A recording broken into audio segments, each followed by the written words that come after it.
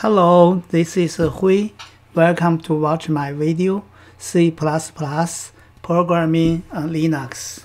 In previous video, we have demonstrated how to set up and connect to Postgresql database for C++ and using libpqs. In this short video, it will demonstrate how to select data from the Postgresql table through C++ programming using libpqs. Here on the Linux, and we have installed a Postgresql database, and we have created a database called YHDB. So this is, you will just type to PSQL YHDB to get into the table. In this database, we have created a table called the player. So we have created a table called a player, and it's based on the previous video we made a demonstrate. We have created a table called this table have ID, have a name, have a membership, have a gender, have level, and so we can use a select statement to select this table. So in order to, so we can select ID, name, membership, gender, level from this player. So in this table, I have 4 record of 4 rows. So we have fields 1, 2, 3, 4, 5 fields. So in other terminal, let's go to other terminal, and we create a C++ program. So in this program, so first of all, we demonstrated from previous video, we have to set up a connection string, which is we say the database name, which is this time the database name is YHDB.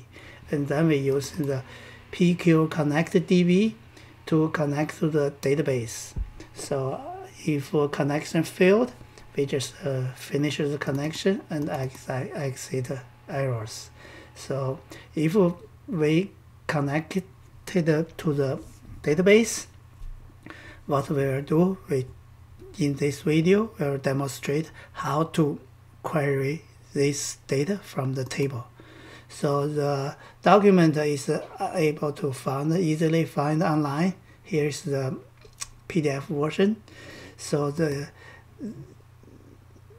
command execution function, that is we demonstrated for today. So this says once connection to a database server has been successfully established, the function described here are used to perform SQL query and command. And the main function is pqexec. So this function is doing to submit command to the server and waiting for the result. And this command is going to be used as pqexec, passed the first parameter is connection, and the second is which command we are going to submit to the server, and the return is the pg result. It's a pointer of a pg result. So let's back to our server. So to be queried to the date, and the first on the PostgreSQL, first of all will be start a transaction block, and the command is begin. So the main function we use is the pqexec, and this function is the first parameter is the connection, which we get from the connection, and the second is command. Command is the begin. So return is the pointer of pg result. After we execute this command, the function to check the result is the pq result status. With this result, we return back from this pxexec command. So this function can have a few values. That can have a pgres empty query, pgres command OK, and some others. So the value we are going to check is pgres command OK. So if this is not pgres command OK, it means this command failed. So we just print the error message and exit, clear the result set, and finish the connection and exit. After we executed the pg command, and this is step 1.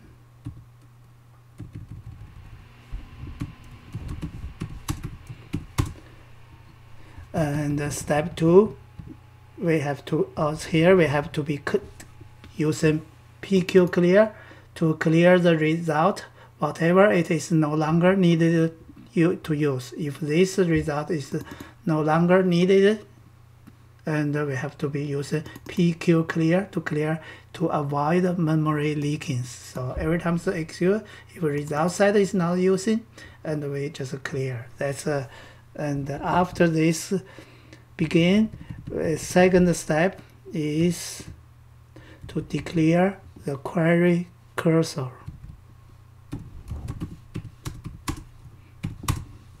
So this command is using pq-exec for the primary connection, and the command is declare name of cursor. I call it my cursor, and the cursor for, and this is a select statement, which select ID, name, membership, gender, level from player.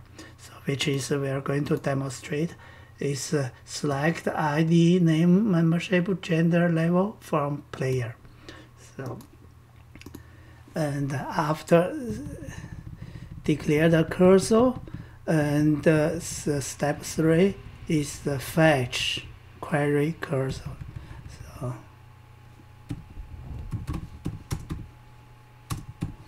step 3 is the query cursor. It's still using pq-exec, and the command is the fetch all in my cursor. This way we can use in some work class, but this time we just select everything.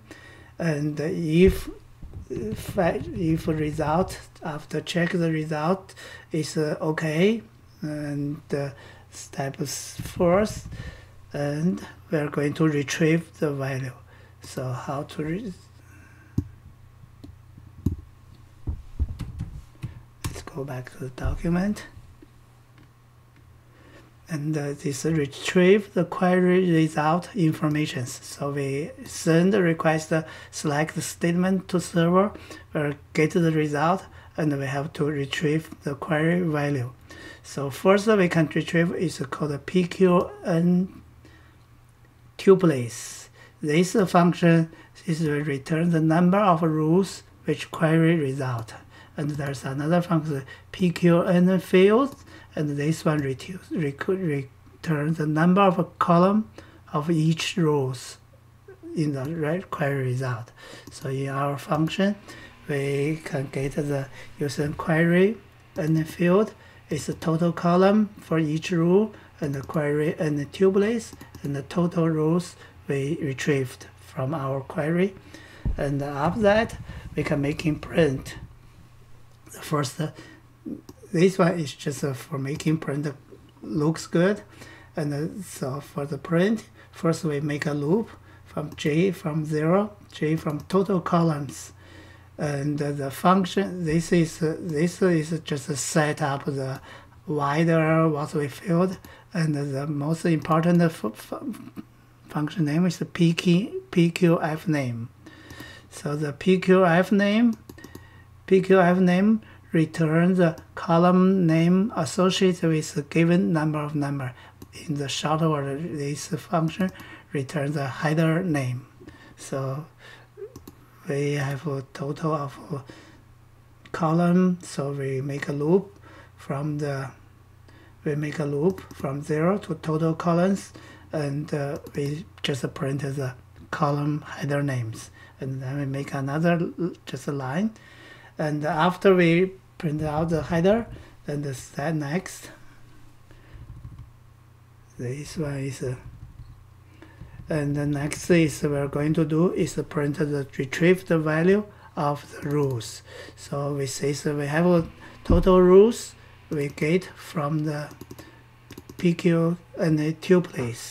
So we make loop first from I from 0 to total rows, and for each rows we have make another loop is for j from 0 to total columns, and we just print out.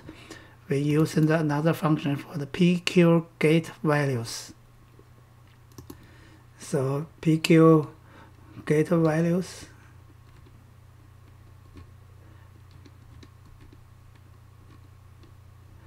pq get values. This function, there's a 3 parameters. First is the result set, what we get. Second is the row number and the column number, and return is the chair pointers.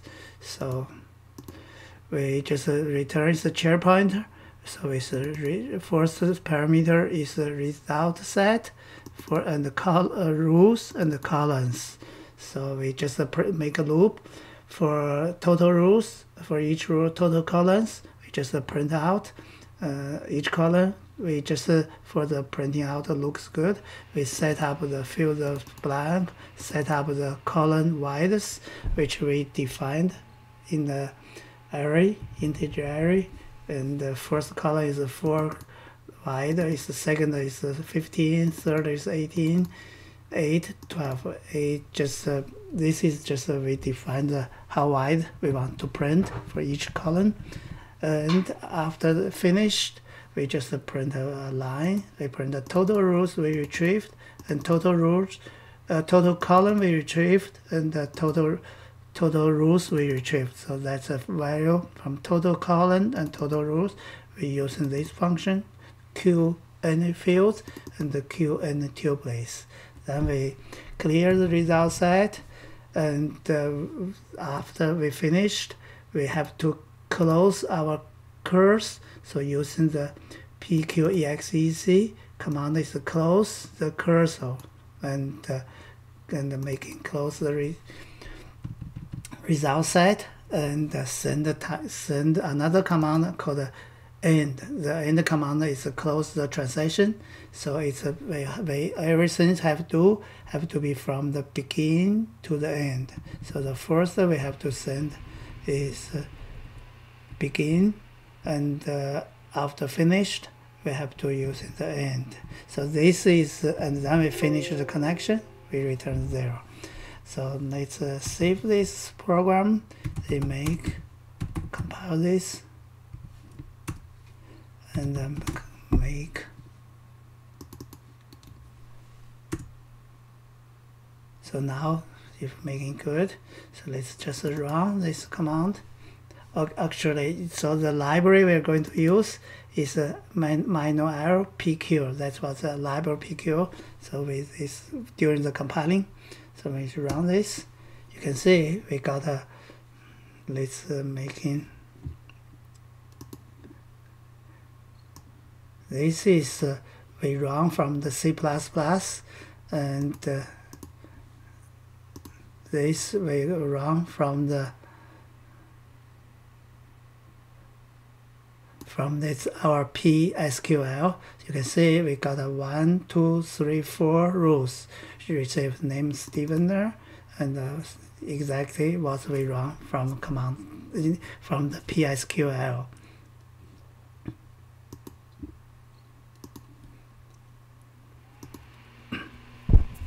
Hello, this is Hui. Thanks to watch my video. Hopefully this is useful, enjoyable.